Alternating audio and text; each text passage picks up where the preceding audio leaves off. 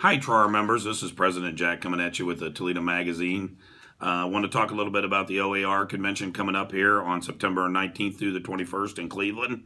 I know I've talked about it several times, but please come out and see us. If you only want to come out for the day or if you want to still get rooms available, come out and see it. It's a good time.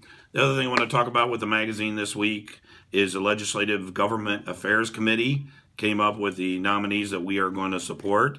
There's a whole list of those in the magazine here. You can read through those.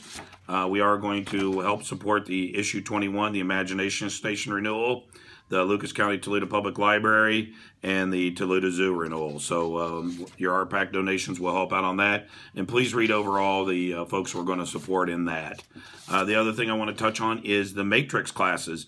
They're all through October, 1st of November, but November 15th is the drop dead day when we're going to switch it over. So please make sure you sign up with those classes.